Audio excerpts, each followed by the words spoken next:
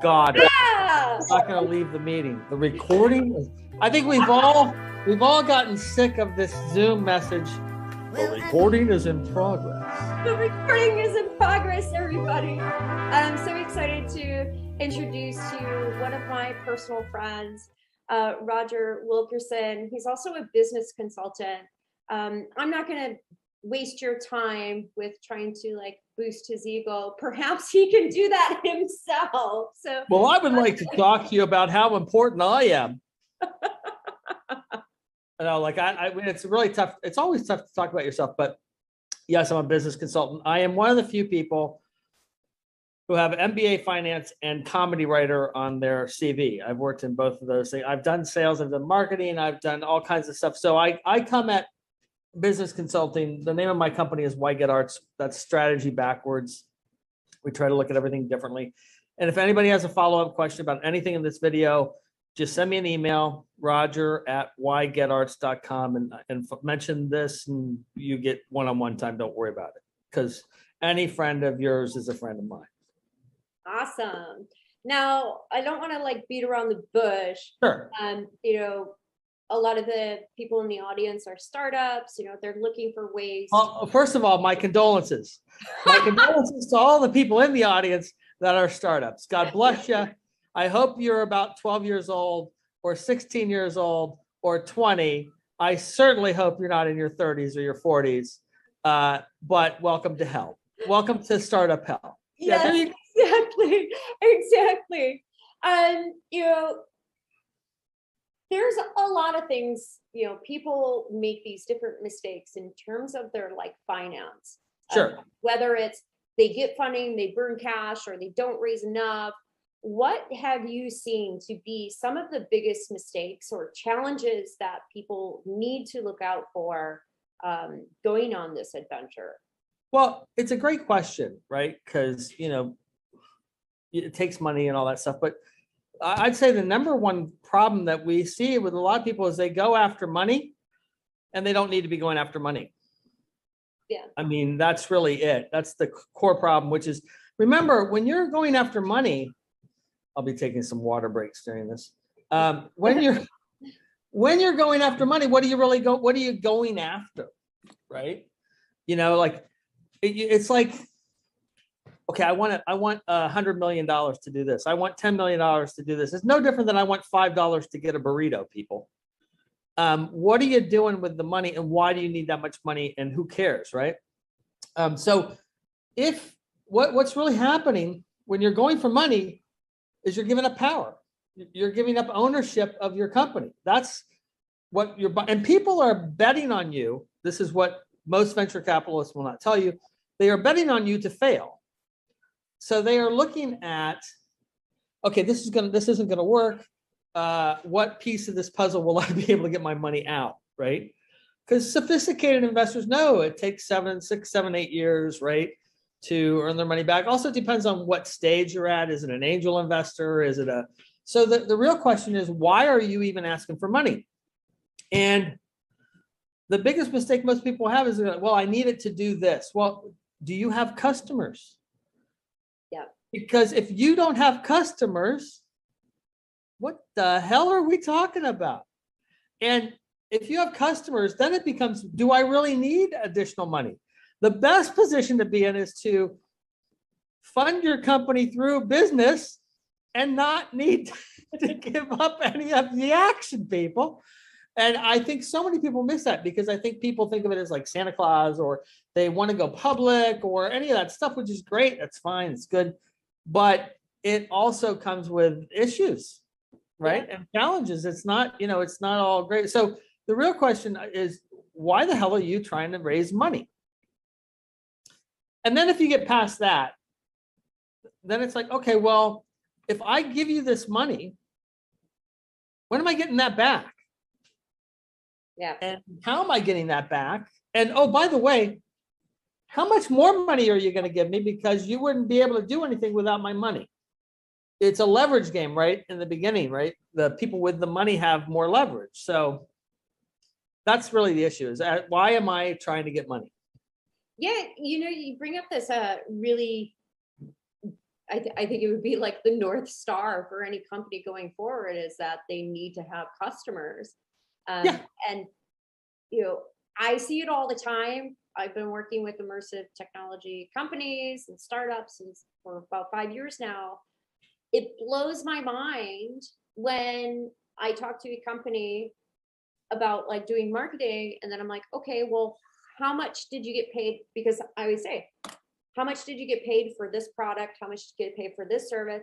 A lot of people are doing their like proof of concept for free with these major companies. And I'm like, Yeah, that's what we call in business consulting stupid. We have a technical term for it. It's called "don't be stupid." Why are you working for free?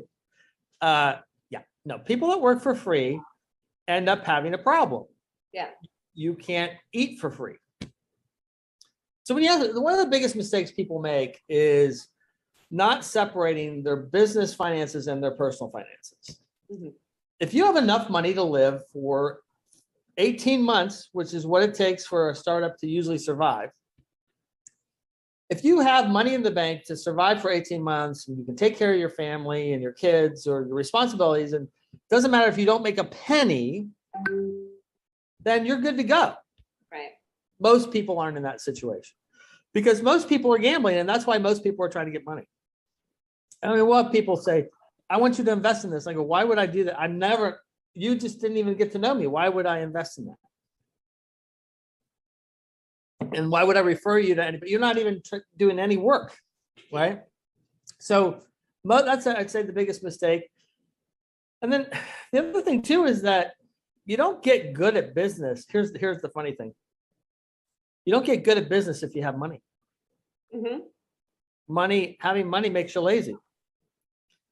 There was some great research on what businesses work and what businesses don't. And everybody for a long time thought it was money. It's not money, it's timing. If the timing of your business is right, it will work. If the timing of your business is not right, it will not work. It's got nothing to do with you or your product or your service or whatever. Mm-hmm. Got it. I 100% agree with you. Maybe I'm going to flip this back onto you. Sure. Do you think the timing is right from somebody that's not like in immersive technology, but you know a little bit about it from me talking a little bit? Well, everybody's in immersive technology, whether they realize it or not. I love that answer. I mean, it's really the truth, right? Yeah. It's just they're not living in that world. They're not putting. I mean, look, as I've told you, I'm not into it because I have figured out how to get through my panic attacks in the real world. I have no desire to have to learn how to get through my panic attacks with a headset on. It's not. Now, that said, I will probably get into it at some point in time. But, I work with clients who are in it. Yeah. Do you think that we may be at a time where it may be right? Or do you feel like this may be another like hype train? So it's a tough one, right? Everything is a hype train until it's not a hype train. Yeah. Right? So, look, remember, early adapters are early adapters, right? So for me, early adapters don't mean anything. For some people, early adapters mean stuff, right? So my thesis is always, well, look, I'm interested when the early adapters abandon ship. When people that have no business starting to like a product or a service, when they're starting to talk about it, that's when the magic really starts to happen, in my opinion. Right? That's true. And part of that is because I did watch what happened with Apple from the beginning and all that stuff. And, I was an early adapter. So, and I left it and came back and, I get it. But remember, early adapters want to be the cool kid at the party. Yes. That knows the new thing. Right. And that's why you've got to get to know me. But at a certain point in time, at a certain age, you don't wait in line to get into the club anymore. Yeah. You know what I mean? Like at a certain age, you just say, you figure, why am I waiting in this line to get into a club to spend a lot of money to not go home with the person I want to go home with? Why am I doing that? That's called your 20s, right? And so, that's really, again, that goes back to, why are you trying to get into the club of venture capital people? You may not even like these people. They're not there to help you. They're there to make money. Yes. That's what they're good at doing, right? So that's their only priority is, that's it. Otherwise, they'd just be on the corner handing out cash to people.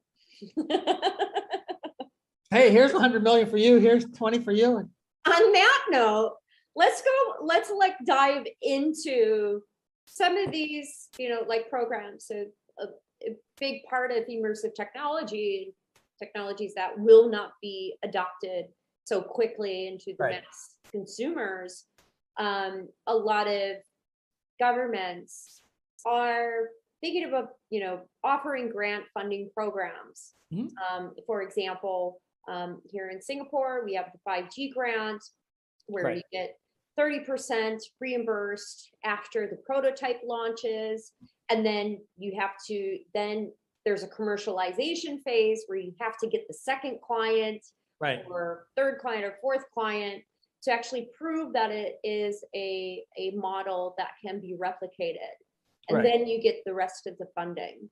Now, to me, that to a lot of people, it does seem like these are people just flashing out cash, passing it out. However, both you and I know that isn't the case. There always needs to be some upfront capital coming into that. So, yeah, look, the thing is that, you want to get money however you can get money, right? And then you want to make sure that you're returning value on that money. And you want to make sure that the value that you're returning on that money to the investor is greater than if they just let it sit in a bank or in a mutual fund or in a, some really safe, in a really super safe thing, right? Mm-hmm. And that's really, that's all the investor's looking at, because if I get, it's an opportunity cost. If I give you X amount of dollars, I can't give those dollars to somebody else. That's my opportunity cost, right? Right. Governments are the same, right?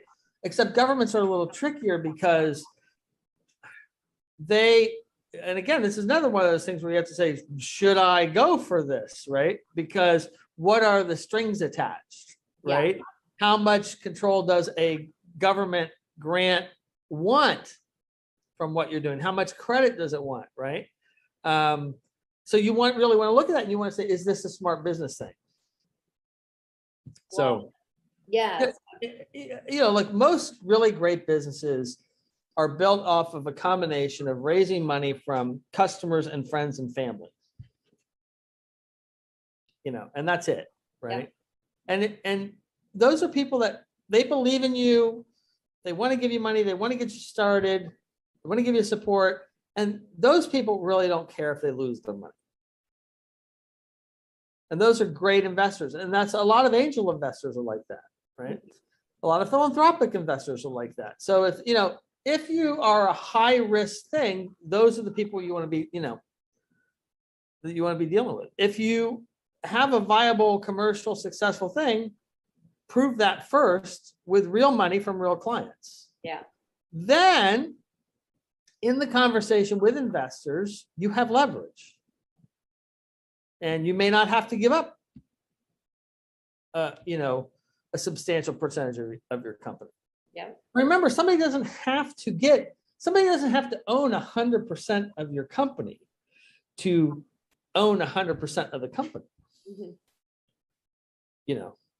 Somebody explain that a little bit more. It all depends on what your voting rights are. Maybe I give you cash, but I got 60% voting rights. Well, then I'm running the company, whether you want me to or not, right? Got it. So, that's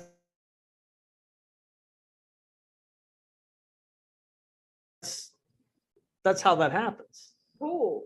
Well, let's kind of maybe like talk a little bit more about you kind of put in little bits and pieces here.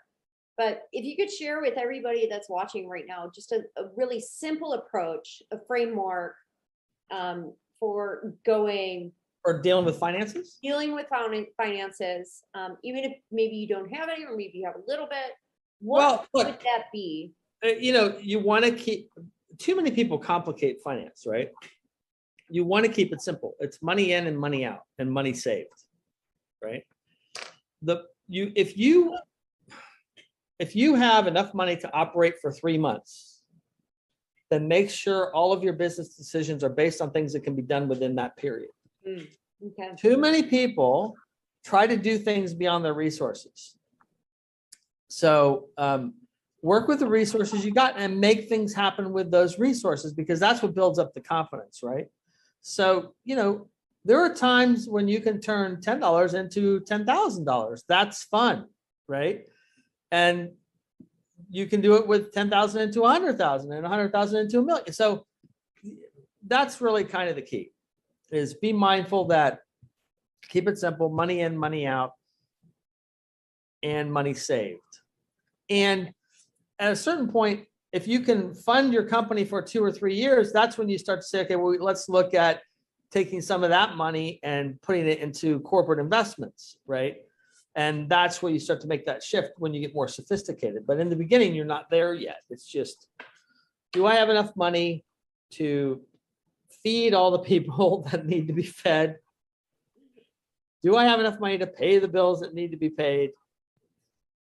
And if not, then that's the problem I got to solve. I've got to solve that problem, and I've got to deal with that reality. And I can't deal with it as a business owner. I can't deal with it with in the future, Right. I will be paid in this. And, it's like, well, we're not in the future. We're here today. Can you get a burrito? I Can't buy a burrito for somebody, you're in trouble. I love it. So I think that is a fantastic way to close this. And if anybody wants to reach out to you to learn how to manage their finances or put in a nice roadmap for themselves, where can they reach out to you, Roger? The easiest way is email. Roger, ROGER, @ygetarts.com. I answer every email. Awesome. I'm also on all social media platforms, always playing around doing different things. So I'm reachable. Or they can talk to you, and you'll get one. Great. Well, thank you so much. Thanks for letting me be a part of it. It's great.